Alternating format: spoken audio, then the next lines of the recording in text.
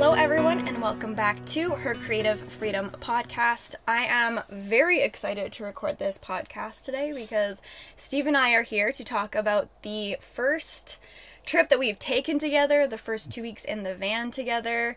We have lots of stories to tell. If you are listening on just the podcast today, we do have a video going as well for my YouTube channel. So hello everyone. Thank you so much for tuning into my YouTube channel as well. You can find the link to my channel in the description of this podcast episode. So today is the last day of our trip and we go home after this podcast. So everything that we are about to talk about is completely fresh as we can remember it to be. We do have notes in front of us, just make sure we don't forget anything, because right from the beginning, the first week of our trip, we experienced a lot in one go. We pretty much tested everything we have in this van to find out that it's broken and then it can be fixed. So we have lots of stories to tell. So thanks for joining me on this episode, Steve. Thank you for having me on the trip. Okay, so let's get started with Departure day. Departure day was a very uncertain day. Oh my gosh, yeah. See, I forget until we talk about it. Yeah, we basically got the van and then we were supposed to leave the next day, which was stressful for me because I had, again, story of my life, I'd had an expectation of how I wanted the van to look before we went. Long story short, I spent the entire day getting it ready. We were going to leave that morning at 9 a.m. and ended up leaving at 4:30, 5 o'clock p.m. on the day of departure. But I'm glad that we did it that way instead of leaving in the morning and not being fully set up, because you were still you were still working on setup stuff right up until the point we left. Yeah, but that's okay. So yeah, we knew we had a 6-hour drive ahead of us. So we left from Edmonton and we're driving 6 hours to Golden to stay the night in Golden. And we got to Golden around midnight. Yeah, it was pitch black setting up. We had no idea where we were staying. We were going up this log road for a very long time and we didn't know where we were until the next morning, which was honestly beautiful. But yeah, it was quite the adventure at first, for sure. The next morning, we stayed in Golden. Tell me if I'm getting ahead of myself, too. No, I'll keep you on track. We got to Golden, went to bed, woke up. Coffee was the first thing that we usually do in the Opening morning. up the van door was the first thing I remember. And when we went to bed, it was pitch black. Couldn't see your hand in front of your face. And then that next morning, seeing the mountains backdrop, and you've got the drone footage of it, but the mountains backdrop with the fog rolling across. So much fog. Something out of a movie. And that previous night, we had no idea that where we were staying was so picturesque. And very open. We were surrounded by trees, but it was beautiful. Yeah. So yeah, it was amazing. It was a really good first stop, and I'll have all this information on my website and also on my Instagram, so you can find the locations where we slept on my social media. So the first things first, we'll basically talk about the entire trip, but I really want to emphasize on the things that we experienced that weren't bad, just the fire alarm going off and the car breaking down, and we'll get into all of that. So the morning we woke up in Golden, we went to make coffee. The collapsible kettle that I have does not have an automatic off button when the water is boiled. So we just let it go, and I didn't know that at the time. So it was boiling and boiling and coming out of the kettle, and I quickly shut it off, but it did set off the fire alarm. So the fire alarm works. We learned very quickly that the fire alarm on my roof works, which is always a good feeling to have, that it was installed. A little shocking though. Yeah, it was a little shocking, very scary. Yeah, we got up in Golden and then continued our trip. And when did we went straight from Golden to Kelowna. So we were in Kelowna for a couple days. Kelowna, we were excited because I have an induction stove for the van, and that's what we were going to use to cook all of our food, have hot meals. It was going to be great, save money on meals for dinner, etc., etc. And we went to go use the stove, and it didn't work. It said it was working, but it wasn't heating up. It just wasn't working. Yeah, at the state of it is right now, it turns on, it registers that it's working, but when you put the magnetic pan or pot onto it, it just won't heat up. It won't heat up. So we don't know if it's a power issue or if it's a stove issue, but... Yeah, and a lot of people that live in a van that I personally know don't use induction stove. I do know people that have, though, and it worked for them, so I bought a similar one that I know has been used in a van before. So I don't know why it's not working, because I bought what I thought was correct for power and all that stuff, but it's not working. So it could be a power thing. I'm not sure, but we'll figure that out. So basically, now knowing very early on in our trip that we don't have a stove to cook hot meals, we did eat out a couple times. By choice, though, we wanted to. We wanted to experience vegan restaurant in BC. In the area, yeah. And other times we ate a ton of veggies. I mean, thank God we're vegan. That helped. But eating salads. Every day. Stir fries every day. And we had our oatmeal and stuff in the morning, so... We got by quite well, but it would have been nice. Like, a luxury item would have been the stove. Yeah, and it wasn't like we got by and struggled or suffered through it. Like, it was totally enjoyable. It was fine. Again, thank God that we're vegan, because having to, like, buy meat every other day, because that's a lot of people's main source of protein. It would have been costly and just, like, super inconvenient. But, yeah, so that always helped. Okay, the drone. Ugh. Okay, well... Can we go into the sleep spot first for Kelowna? Because, like, that was... If we're going order of events, that sleep spot was pretty damn cool. Yeah, you can talk about that. So, on iOverlander, we were kind of just finding pins. And the golden pin was, like, 100%. It was amazing, and it was everything we wanted it to be. And we went to Kelowna. There was really no good parking within East Kelowna or West Kelowna. That's free. That's free. Yeah. It was always in a Walmart parking lot or a Save on Foods parking lot. So the one pin that we found was just outside of West Kelowna in like a hilly region. And it was beautiful. Like when you drive up, you kind of have no idea where you're going. You would never find it by accident because it was like through a construction site and then up through a logging road, bypass some residential areas. Yeah. And then we just came into this clearing where the trees were, and there were some other van lifers, and it was lots of dirt biking. Lots of dirt biking, and it was just a nice open treat area where we could just it was set up a shop. nice open space in the woods. But for those who don't know what iOverlander is, it's basically an app that you can download on your phone that gives you, people will go and put like a pin at a location that they've stayed at overnight or not overnight. So when you go on there, you can go on the map, search the area in the world that you're living in, where you're going to, and it will pop up apps or pins on the map of whether it's overnight parking, what kind of overnight parking, maybe you can't park there overnight, and it'll give you reviews and photos. It's so informative, and that is where we checked like 98% of the time where we were sleeping. So it's an incredible app for people who live in a van or who just want to go somewhere remote and you don't want to stay in a campground or you don't want to pay for overnight stay anywhere. It's a very, very useful app. So if I can, I'll put the link to the app for your phone right there and you can check it out, but I highly recommend using that for sure. Even this morning I told you I'll never pay for camping parking again. Like this is so beautiful and so off the map that you just have to experience it. Yeah, it's really, really great. So that's something that you can always utilize. So yeah, we stayed in Golden and then, in Kelowna. Where we stayed in Kelowna, was that the drone situation? Yeah, so that next morning when we woke up. We were going for a walk and this was the most devastating thing of my trip at the beginning of my trip. But so we have a drone and we wanted to fly it pretty much in every destination we slept at. We wanted to fly the drone just to kind of get footage of all the locations that we were at. I'm a newbie when it comes to maneuvering a drone and I was doing quite well at the beginning. I got a little bit overconfident, I'm gonna say, and we were flying the drone on just like a walking path. A bunch of trees were around us, of course, because we were in a treed area. And I was filming the drone kind of walking with us, but it was behind me. So I was watching the drone camera on my phone, on my remote control, but I wasn't actually looking at the drone device behind me until it flew, or I flew it right into a tree, and it got muffled into a bunch of tree branches and then fell 15 feet onto the ground. Yep. So now we have a very broken drone that we thought we could fix. Well, at first it just felt like, or it looked like a piece of the plastic had chipped off, which you were upset about, but I'm like, hey, it's a minor defect. And then we realized the gimbal was broken, and that was the devastating part. Yeah, because you can't film footage. Yeah, you just can't use the camera if the gimbal's broken, because it was lopsided at first and that was fine, but then it like got stuck and it just like wasn't working. So I would say the first devastating thing about the trip was the drone. I was so upset because there was so much in my brain I wanted to capture on this drone, the beautiful places in the earth that we were going to be staying around and on and in. So that was the first thing. That was in Kelowna. From Kelowna we went to Vancouver. Well, before we go to Vancouver, showering at a gym, that experience. Yeah, that was Kelowna, yeah. Yeah. So, yeah, that's actually really good information. I was with Good Life for many, many, many years, and loved the gym. There's nothing bad about Good Life to say, per se. But Good Life memberships are generally regional, like per city, per province. You can get Canada.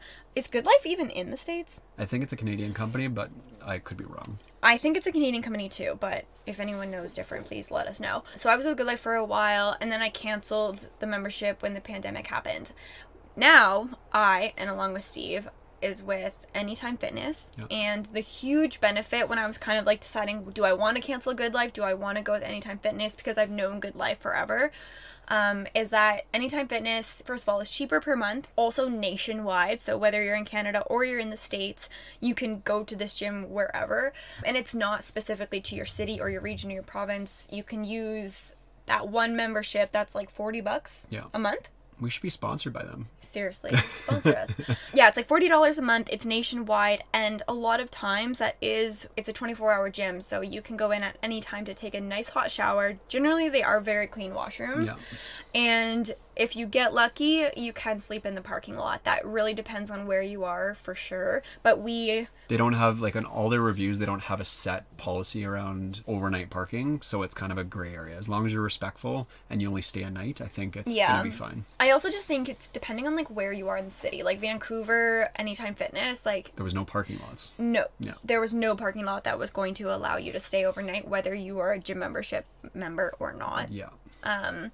But yeah, in Kelowna, it was nice to be able to stay in the parking lot, have a shower. We also did workout, and they have Wi-Fi if you're a member. So if it's decent Wi-Fi, we could sit in the van and do some work. Other places were not so great, but that is an option if you need Wi-Fi, want to work out, want to have a hot shower, want to sleep. It's literally perfect. The gym was like a highlight because just that refresh before getting back on the road was amazing. Yeah, like we have a portable shower here. We have the wilderness to use the washroom. We also have a mini porta potty to use if we wanted to, but to have a hot shower where, I mean, water's unlimited, but we respect that as well for sure and do not take it for granted anyway. It was really nice. 100%. So yeah, that was really good to do in Kelowna before we got onto the road. Tucker tested the shower in Kelowna as well. That was in Kelowna. That was it? Nope. Okay. Nope, that was Vancouver Island, but we'll get there. Yep. So from Kelowna, we went to Vancouver. Yep. And Vancouver was amazing. The drive in Vancouver was amazing. So incredibly beautiful. The biggest thing to note... Are we on Vancouver Island now? We're in Vancouver. Yeah, so we went from Kelowna to Vancouver straight to the ferry. So we didn't actually stay in Vancouver just yet, but we will definitely touch on that. So we went straight to the ferry to go to Nanaimo. We stayed overnight. Gosh, I don't even remember where in Nanaimo. Truck stop, or just like the overnight stop. Oh, the rest stop, right. So when we got to Nanaimo, I was driving. He came out of nowhere. This police officer on the side of the road came out of nowhere. On. He must have had binoculars, but anyways, I'm not going to go into detail on that, but I did get an over $300 ticket. And let me tell you, if you're an Albertan or not from BC and you get a ticket, payment process is quite confusing, but like kind of inconvenient. When you're in Alberta and you get a ticket, you can go online and pay it or go to any registry. Maybe it was just like because it was a licensing ticket. Yeah. So you have to go to this building. You can't pay in person. It's by mail or in person, and it was just like a very inconvenient situation. But without going into detail, it was a learning experience for me. We take it as a sign of that $300 ticket could prevent some negative occurrence later on in the future. It was either that ticket or something bad happened in the future. So exactly. So don't speed, everyone. Go the speed limit. 100%. So yeah, that was an unexpected purchase when you are on the road living in a van and you're like, I'm gonna save money. It's just like a very inconvenient purchase. And yeah, so just make good choices when you're driving. Yeah, so then we stayed in Nanaimo one night and then made our way to Euclid. I'm not gonna say that right. Euclid. Yuki. Apparently, that's what the cool people say. Hopefully that's right, because I don't want to offend anyone. But Yuki, Tofino, we were going to the island. Our final destination was Tofino, Vancouver Island, Yuki, that area. So we knew that we were going to be getting into that area at night quite late. But again, we looked on iOverlander to find a logging road. Yeah, it was just like a service road. It was a service road, but it was very popular. Actually, this wonderful couple on my Instagram who also live in their van with their dog told me about this location. So, yeah, we took it up and it was awesome. It was awesome because it was friendly for vans. It wasn't awesome because the logging and construction trucks. Yeah, do you want to explain that situation? So it's a gray area. The logging road is crown land, so nobody owns it. It's close to a native reserve, and it's also very popular for overnight stayers. And nobody really owns the area. So the logging trucks that were coming through at 7 a.m. were upset because they have all these vans parked on the side of the road. Yeah. And so they were ripping down this gravel road, kicking up all this dirt, all the rocks, and just waking everybody up super early. And you could just tell they were frustrated that we were there. But again, it's crown land, so nobody really owns it. And apparently from people that have stayed there more than once had told us that it's been going on for about a year where you are allowed to stay there, but the construction workers make your life a little more difficult. Do not like it. So when I was outside of the van the next morning, I was literally watching like bucket trucks drive by, put their bucket down on the gravel road just to like cause chaos in the air essentially, and make their way. Or they like they're like huge construction like pickup trucks. They're like, they carry rocks, so they're huge. Yeah, they're very big construction trucks, and they just rip past you. Like, because we got there when it was pitch black, we parked on as far on the side of the road as possible, but every time a car went by, I like cringed and I was like, please don't hit us. Like, that was the most unrestful sleep I had on this trip, because I had this eerie feeling every time somebody drove by that we were gonna get hit. But because thankfully we didn't get hit. We thought that they weren't going to see the car. That night before we like went to bed, I had to pee. So I went outside, did my thing, and I saw that my van lights were on. The like very dim lights. And I was like, that's kind of weird, but they must have come on because I opened the sliding door and they'll just turn off when I go back in. So the next morning, we learned that we saved our life. Because nobody hit us. Because nobody hit us. And nobody hit us because they saw us because I left the lights on. Left the exterior lights on. So the lights that I thought I saw, or that I thought were on because of the sliding door, were actually on because I just forgot to turn the lights off in general, which means we went to start the van to leave and the van was completely dead. I'm thankful for the culture around van lifers, because they were all very helpful. We knocked on 2 different vans, one to our front, one to our back. It was 3. 3. The other guy didn't answer. So. No, because it was the guy in front of us, the guy behind us, and then I walked to get the cable cords. Yeah. So the battery was dead. We asked people to help us. I do have, and this is on my website as well, and I still recommend getting this. Well, I do recommend getting something of this, but I have like a booster pack. A booster pack. And I highly recommend one, especially if we were stranded and nobody was near us. Like, that would be so handy. Yeah. So get a booster pack for sure. I do have one.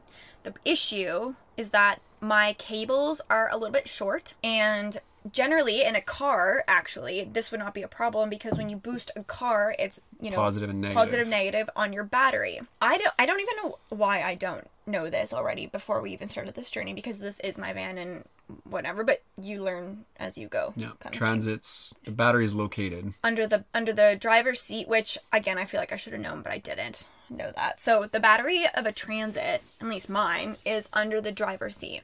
Your positive and negative are still under your front hood, but positive is like on one end and negative is on the complete opposite other. So the issue with that is my cable cords did not reach positive and negative. So then we were like, now what? What do we do now? I will put something on my Instagram and my website about exactly where the positive and negative is, even if it's the link to the YouTube channel that the video that we watched that saved our lives, because it was so helpful. But it's definitely something to take note of if you don't already know and you have a Transit. Whether a 2020 and up is the same as later versions or whatever, I don't know, but I'm gonna make sure that in the description of this episode and my YouTube video, it's there, so, because it was really helpful. In layman's terms, the positive is still a red port in the center underneath the hood, but the negative is just a bare piece of grounding metal on the extreme right hand side of the hood, where the hood ends. So you would have never, like, we had 3 different guys Yeah. looking at it, and we're all scratching our heads saying, where's the negative? Yeah, and we found what we needed to know out by YouTube. Typically, you can ground a battery to any metal surface. The instruction manual that we have in the van said, do not do any other grounding surface but Did it that really? port. Yeah. That's why I was like, the gentleman who stopped, Chris, shout out to Chris. I didn't know that. Yeah, he's like, you can just ground it to the hood, but in the instruction manual I'm it so says, glad do we not didn't. ground it. Yeah, I'm glad we didn't do that then, because that would have been terrifying. So Long story short, we got a set of we booster got cables. cables and helped us for sure. And now I do have a solution if I'm by myself to boost my battery. Chris was from Chilliwack, and Garrett and his girlfriend, we don't remember, but I appreciated their help. Yeah, they were really nice. Kind people. Good They were karma. really nice. Yeah, and then that pretty much brings us into our destination when we went to Yuki.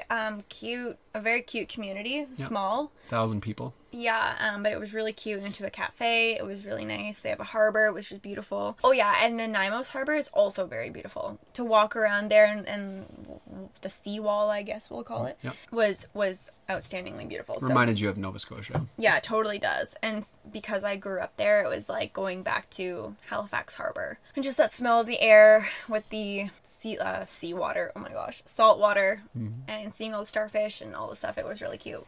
So Nanaimo was fun. And then after Yuki, we went into Tofino, and oh my goodness, anyone listening to this podcast or watching the video that's been to Tofino will just completely know what we are talking about. But I'm so glad that we did this trip and we went there. Tofino has been a bucket list destination for me that I never thought I would have the opportunity or chance to go to, but I'm so glad that we did. It was like it felt like Mexico. It felt like you were in a different country. It was unreal, and unfortunately we didn't go surfing, which I feel like we're gonna get hate for, because you just have to go surfing if you go there, and I do agree. Why didn't we go surfing? Because we have our babies with us, Exactly. which I don't think we've mentioned yet, but No. we have Hera, Steve's dog, and of course Tucker with us. And I personally just didn't feel comfortable with leaving them in the van and us going surfing when this trip is about all of us. That just would have been a long time with them just like stuck in the van, and they're our babies, so they come everywhere with us. They're our shadows. So yeah, we didn't go surfing. So before we went to Tofino, and we were doing some research of where we were going to stay, because ideally we didn't want to pay anywhere to stay, but we knew That was the goal. Yeah, that was the goal, but at some point we knew that we would have to.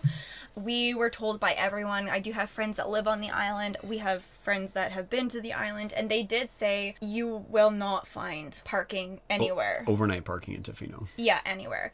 Overnight free parking in Tofino. Yeah. And the reason being that I was told from people that actually live there is that van lifers before me, when it was a little bit more van life friendly there, kind of ruined it for everyone, because they would go there in their van, sleep somewhere, trash wherever they slept, and being that Tofino is quite small, the locals obviously did not appreciate that. So because of the conditions that previous people treated the island in that area, it's very much not van life friendly. Like, obviously, as humans, we are welcome there, but we are not welcome there to stay anywhere we want overnight.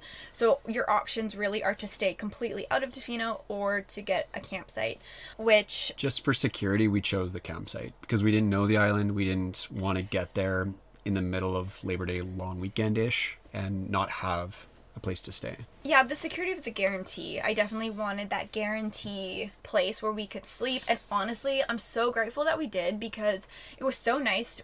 When you actually book, so there was Surf Grove Campground is where we stayed, and their minimum that you can book for is 3 nights. The other one is called it was like Costa Bella or something. I'll put it in the link, because those two are like the most popular. I'm glad that we did that, because it was so nice to stay in one place for 3 days, and we weren't constantly having to like see where we're going to stay next. It was just a guarantee, and the campsite that we had was beautiful. It was the perfect lot for a van and dogs and tons of space, and we were surrounded by trees. And then we were walking distance from Cox Bay Beach. Yep.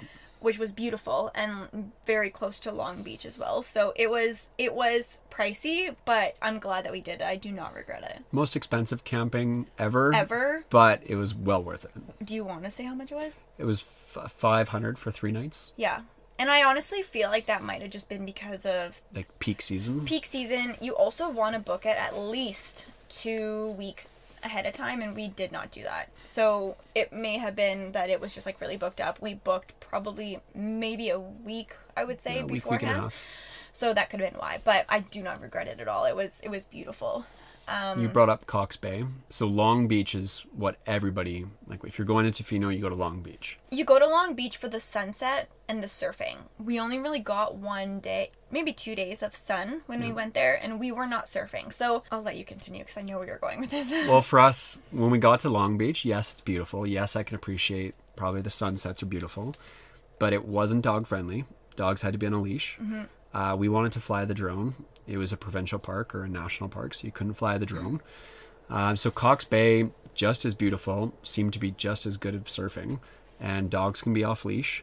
And we got to fly the drone. We got some sick footage. So I think it was, like, for me, Cox Bay was the better of the two destinations. Yeah, I think comparing the two, Long Beach was beautiful for the sunset, and I can see why. Those pictures are beautiful. Like, it's just an unreal experience to be on Long Beach when the sun is setting. It's breathtaking. The huge disadvantage for us is that dogs have to be on the leash. Although I'm sure people don't. We just chose to follow the rules, I guess. There wasn't a single off-leash dog that we saw, though. There wasn't. And Hera just, like, doesn't like being on the leash. Well, yeah, she's a free spirit. She's a better off-leash dog. Yeah. And then, of course, we did want to fly the drone and get some beautiful footage there too. So Long Beach was beautiful for the sunset. I'm so glad that we enjoyed the walk of that beach and that, but for the dog's sake and our creative side sake, we didn't quite enjoy it as much as Cox Bay. And Cox Bay is literally walking distance from where we were sleeping, so that was a huge convenience factor. Yeah, because we didn't have to drive 10 minutes down the road. It was right there, and the only sign that was really on that beach was no campfires, so dogs could be off leash. We got to fly the drone. We could pretty much do anything except for have a fire. So yeah, that was nice. We got at least 1 day of a beach day with the sun, so it was really nice. And how did running into the ocean feel? It was beautiful. It was freezing, but I wanted to mention that obviously the water, and we went at like the end of summer. Like, it is September, so of course it is going to be colder in general. Anybody in the water was June, in a July, August. full wetsuit, like including a headpiece. Yeah, so that's what they weren't wearing headpieces. Yeah, they were. Just a little round circle face was showing. I didn't see that, but that's okay. But yeah, that's what I was going to mention, was that everybody was wearing a wetsuit because the water is freezing. But we did say prior to actually going there that I said before the trip that I was going to go swimming every day, and I was so excited to swim every day and like bathe in Mother Earth's water, and I didn't do any of that because it was freezing. But we both kind of convinced each other, YOLO'd it, and ran into the Pacific Ocean and dived in and said we got wet. So it was very cold, and I can understand why everyone was wearing a wetsuit. The other thing that I can appreciate, actually, because I love the water, is that it's beach day every day in Tofino. Yeah. Whether it was raining, sunny and beautiful, or raining and gray, people were in the water surfing, and I do appreciate that, and I love that, being that I do love the water. I definitely will go back to Tofino. It was a great little community. It was beautiful. The drive is amazing. It's a tight road covered by a bunch of trees. Yeah, sharp turns and steep hills. Yeah, and I'm actually gonna mention that if you are driving to Tofino for the first time, the street is very windy, it's very curvy, and there are signs that say slow. I just recommend to not be naive to that, because if you aren't going slow enough, I could understand why accidents could happen. Yep. Maybe potential death could happen, because some of those corners are pretty steep. They're like pin hair turns. Yeah, especially if you're in a van or something of a heavier vehicle, I would say drive with caution, especially at night, because being from Alberta, when they say 50 kilometers, you can drive 60 or 70 and take a turn, no problem. But when it says 30 in Tofino, you take it at 20. Yeah, absolutely. But yeah, overall it was a great trip. Highly recommend taking the drive to Tofino. It was amazing. Now, just to touch on going from, obviously Steve and I are together just over a year now. Mm-hmm. We don't live together. I live in the van, but I reside at my mom's house also, and then he lives at his condo. So going from not living together to living together for just over 2 weeks in the van and 2 dogs, It was a learning experience. Yeah, we'll talk about that experience a little bit. The biggest thing is just understanding and granting each other and giving each other the space and time each day to do your own thing. Whether it's a half hour of your own time and space or more, it's just nice to have that reset. And I think we realized that halfway through the trip. Because for the first 5 or 7 days, 24 hours a day, we were side by side, and there was just, you're working in a very small space. The kitchen and the kitchen sink are half a foot apart, you know. Yeah, it was there's just not like, a lot of space to move around. It was just here. navigating the space. And I wouldn't say by any means, like, yes, we felt the small quarters, but I don't feel any negative energy towards it. But it's definitely something that you have to consider beforehand, that you will be spending 24 hours together in a very small space. And then we have 2 dogs, and we have a big dog, and then we have a small dog. So just navigating the cleanliness and everything, it definitely is a learning experience. Communication is huge. What I took away is that communication is huge. And I 100% agree with your comment about taking your own space, which I felt like I didn't do enough of. And we kind of realized that through the end of the trip, because I personally felt not guilty, but like we were here together, we were on this trip together, and I didn't take the time and space that I felt like I needed, or we both probably could have used, because I knew that we were on this trip together. And we're 2 very extremely independent people cohabitating in a very small space. Yeah, and like obviously weeks. we love being together, hence why we are on this trip together, but we also very much like our own space. And I think not just when you're traveling, but every day, all day, for the rest of your life, everyone needs their time and everyone needs their space, and it's so incredibly important to take that. So if I could do it again, or when we do it again, or recommend it to someone who is wanting to rent a van and go somewhere with your significant other, kids, dogs, pets, take that time that you need. To give a shout out to your van design for a second, the way that you design the space creates 4 distinct rooms. The cabin up front is the driving space and our office. Then you've got the kitchen space and kind of like the sink cleaning space, the bedroom, and then when the rear doors are open and the rear table's pulled out, that's our dining room. And the more you utilize those spaces, the less tight this space actually feels. Yeah, and I appreciate the pocket wall with the door that I have to separate the two, because when the door's closed, like, you can't hear anything. It's very well built. Yeah. So when you need your space, you definitely have that. But overall, I think it was a cool experience to travel all of us together and navigating the dogs and stuff, because it adds another responsibility. And Hera is a lab retriever, so she's not tiny, but she's not huge, mind you. And she also sleeps. She's currently twitching. She's dreaming. Look at her. She's smiling. But yeah, so navigating the dogs and stuff, it was just like it was an experience for sure. Overall, an amazing trip. We had tons of fun, and I think aside from the fun and everything, we definitely learned a little bit more about each other, learned about like what it's like to travel and what we need. Like we probably wouldn't have known how important taking our own space is until we got here, and I feel like I learned a lot about myself, because I like things to be particular and have things in places, and I can be a little bit rigid sometimes, but it's learning to just like flow and like allow whatever is to be is as it is. And just being on the road in general, personally for myself, I think I'm going to learn a lot about myself and learn about what really matters and what doesn't and what can wait. And just to kind of appreciate and recognize the transition you've made through the course of the trip. I'm a guy. I could sometimes put things in the wrong spot or not think about things before I do it and realize after the fact that, hey, I probably could have done that differently. At the beginning of the trip, some of those things really seemed to bother you, but by the end of the trip, I can even notice that somehow my socks ended up in the sink this morning. I don't know. I don't remember putting them there. I'm not even going to talk about your feet on the podcast. I'm not going to talk about other things, but I appreciate the fact that you have been more open-minded to being a little bit more loose and less rigid. It's a learning experience. It comes with, perfectionism is a real thing, and it's not always a good thing. Something that you have to work on if you are a perfectionist unknowingly. And two years ago, I would not have said I'm a perfectionist until I learned about myself, and I was like, damn, shit, I'm a perfectionist. And it's something that you definitely want to work through to manage, because it can take a lot out of you. And having expectations for things the way that you want them to play out, and sometimes the way they play out is the way they're meant to play out, but it's not how you envisioned it. And that doesn't make that wrong. There's still some things that need to be done with the van when we get home, and before you can go on the road again, and that's not a bad thing. That's just part of the van life. Yeah, just part of the process is what it is. That was pretty much it. Some of the other points that we wanted to mention was Wi-Fi spots. We kind of did already with the gym. Obviously, cafes in smaller areas will have Wi-Fi.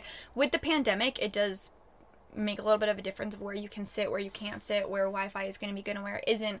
But the one place, let's give a massive shout out, that surprised me was Co-op. Any Co-op. So Co-op hardware, Co-op foods. They have a Co-op guest Wi-Fi. Is it any Co-op? Any Co-op. We tried three different ones. We were at the gas station and the grocery store. Gas station, grocery store, as well as a hardware store. Where did we go to a hardware store?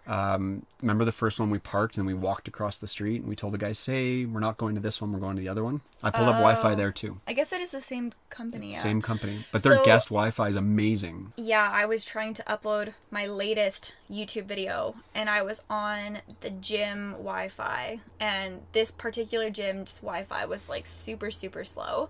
So then we went to Tim Hortons, which Timmy's also usually has pretty decent Wi-Fi. I have been in the States and pulled up in my car and connected to the Tim Hortons or even McDonald's Wi-Fi, and it usually works pretty good. But this particular Tim Hortons, I think we were in Nanaimo, was like not working. So then I was trying to upload this video for 3 days. Using, like, trying to navigate different Wi-Fis. And then we connected to, it was like at 66%, we connected to Co-op's Wi-Fi, and it went from 66 to 100 in like 3 minutes. Not even. It was like a minute and a half. Like, it was so quick. So that was great for me to learn, especially when I am, on the road by myself and I need Wi-Fi, and I'm going to need to work, and I do. Co-op Wi-Fi is like where it's at. 100%. It was so great. I was so shocked, and I had no idea, so that was definitely a huge learning thing for me. But overall, one of the things we wanted to do was try out vegan restaurants. Cactus Club is in Kelowna, has kind of always been one of our favorite places for many reasons, but they do have a decent vegan item menu. Yep. So we had that a couple times. Different places that we enjoyed was Rhino Coffee House in Tofino. They have, when you go to Tofino and you look up coffee, they will be the number one that stands out because everyone will tell you to go there. But Rhino Coffee House is famous for their donuts. They only had one vegan option, but they are famous for their donuts, and their coffee was amazing. Dirty chai is where it's at for us, and they had an amazing dirty chai, so we were really happy with that. The other vegan place that was in Tofino was, what's it called? Bravocados. Again, probably a really popular place. If you were to look up restaurants or ask the locals, they would probably tell you to go there. But vegan onion rings. It was fully vegan. Vegan. It was fully vegan. It was so good. I would definitely go there again for sure. Very healthy selections. And then we went to Vancouver and Yaletown. We went to Meet, MEET. Yeah. Oh, we didn't talk about that. So after Tofino being our destination, we went to go visit my dad, who's currently for the next couple months in Vancouver because he's there and he's working. They wanted to be located somewhere where it was walking distance from pretty much everything that they needed. So they are in the heart of Vancouver. Oh my gosh, I can't even believe we haven't talked about this yet. They're in the heart of Vancouver. And let me tell you, if you live in a van, the heart of Vancouver is not van friendly. Like, you cannot park for free anywhere. Not that I was really expecting to, but it's just, it's not, parking wise, it's not friendly, but driving wise, it was overwhelming. That city is so incredibly busy, but this is also coming from a girl who isn't a huge fan of very large, chaotic cities. I'm much better in the wilderness. And just consider our state of minds. We just left Tofino of 2,000 people and a chill atmosphere. Yeah. And we were in downtown, the heart of Vancouver. Yeah. Can we tell the jaywalking story? Yeah, we will tell that story. But just, that's a good point. We went from more our vibe in Tofino, slow, to Vancouver, which Vancouver City is beautiful. I enjoyed being there, but I could never live there. Driving the van there was so overwhelming. I felt out of place when we got there, but when it came to parking, we navigated. We had to move the car every 3 hours because the max parking limit was 3 hours, and then you couldn't feed the meter, so you had to change meters. Yeah, you couldn't pay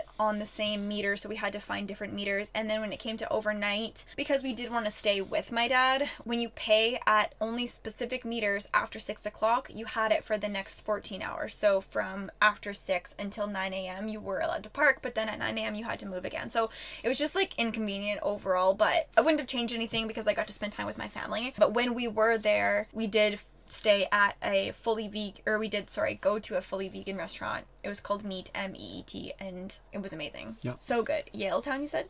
It was in Yaletown, yeah. Yeah, Yaletown is really good. Okay. The jaywalking story. This was like my fault, but it's kind of funny at the end of the day. Just left the island. We hadn't showered for a couple days. We're running out of clean clothes. We were out of clean clothes. Well, you were.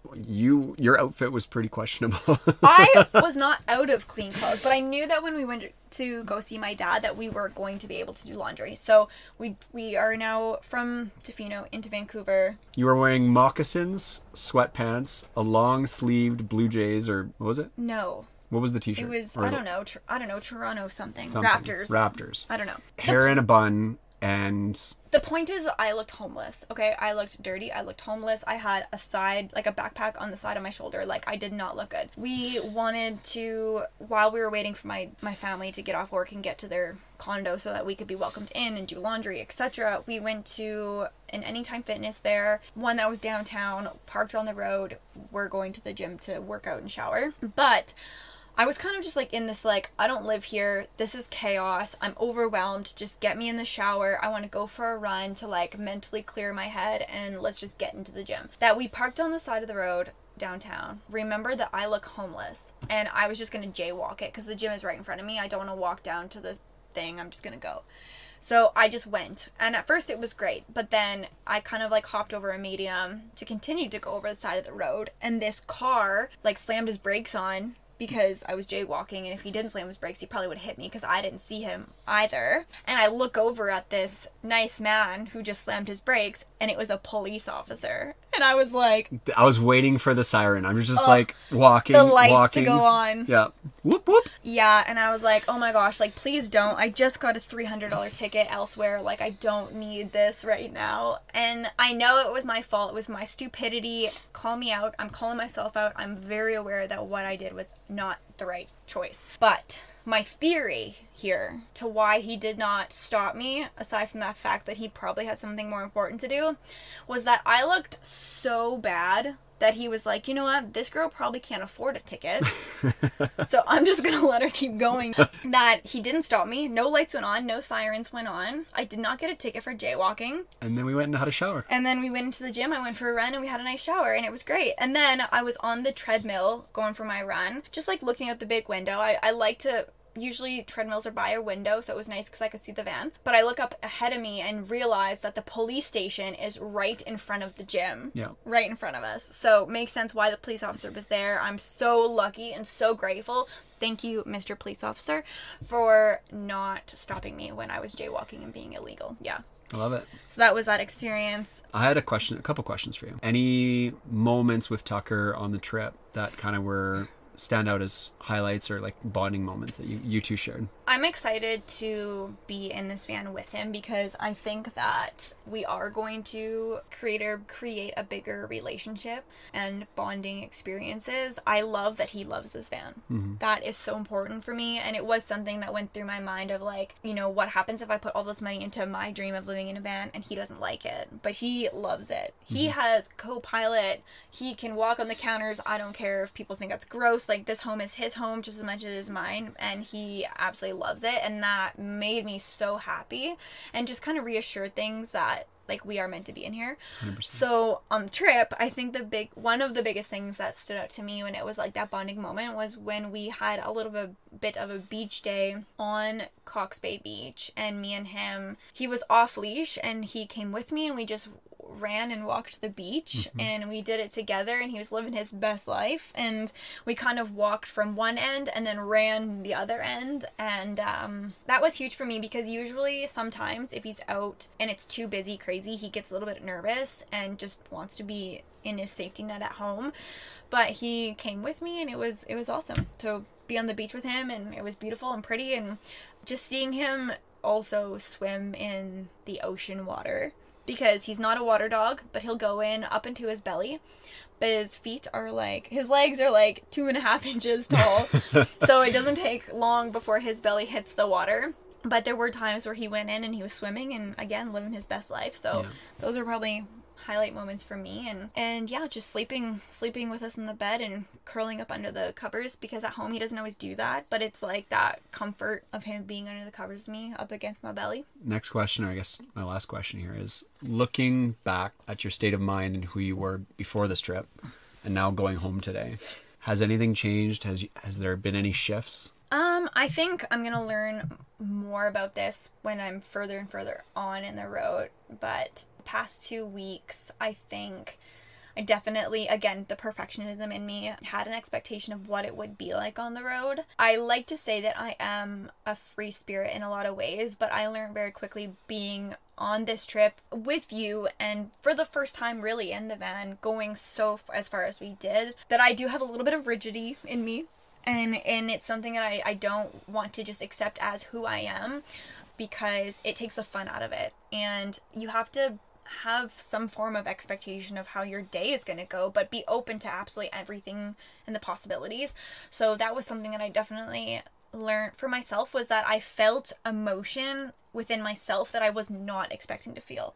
I was ready to like go on this trip and like have this like big sigh of relief of like, oh, we did it, like the van is done, we're on the trip we've been waiting for months and months and months, and have that like euphoria moment. That like moment. Yeah. And yes, we had that moment at times, but I didn't get that like expected, like all the weight is off my shoulders kind of moment, because I don't know, that's honestly my brain's always going, you know, like it's that's not really who I am, but that's where it comes back to. For me, journaling is my form of meditation, and finding that time for myself is really important, and I have to do that. And when I don't do that, I feel it, and that's definitely something that I noticed this trip. And the rest of it is just like being okay with that the van is going to get scuffed, it's going to get bumps and bruises, being that this is my home. I chose to paint these walls white, and I have to expect that they're not going to be white for the rest of my life living in this van.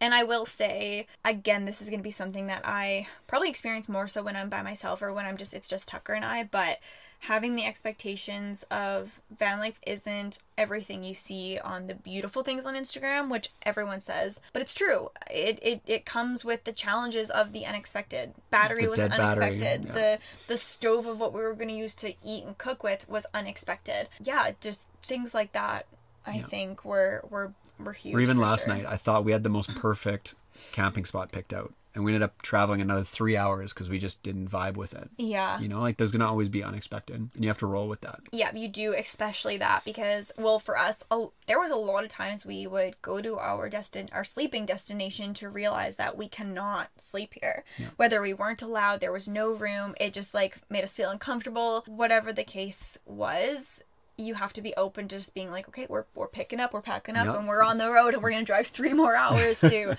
get to where the next place we have, which, yeah, if you have a place in mind, always have a plan B or a plan C of what if the first one doesn't work out, just so that you have options, for sure.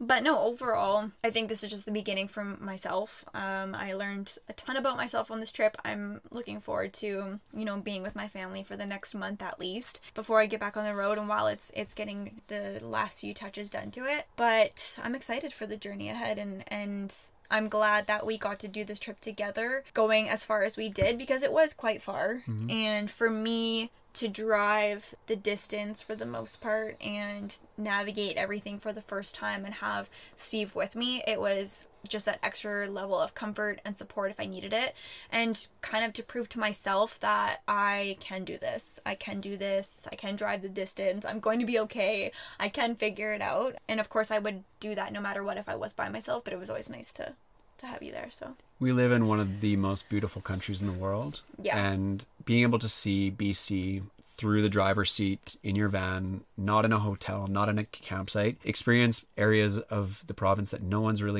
many people haven't been to. Yeah. Was very cool, and I was just happy to do it with you. Yeah, it was really great. It was a good trip. Now we are closing out the episode. We are going to drive the next 2 hours and 40 minutes home back to Edmonton to shower and shave and have a bath and eat food that's warm. It's gonna be great. So thank you so much to absolutely everyone for tuning into the episode today. Hopefully you took something away from it. If you have any questions, please feel free to comment below or send us a message on Instagram.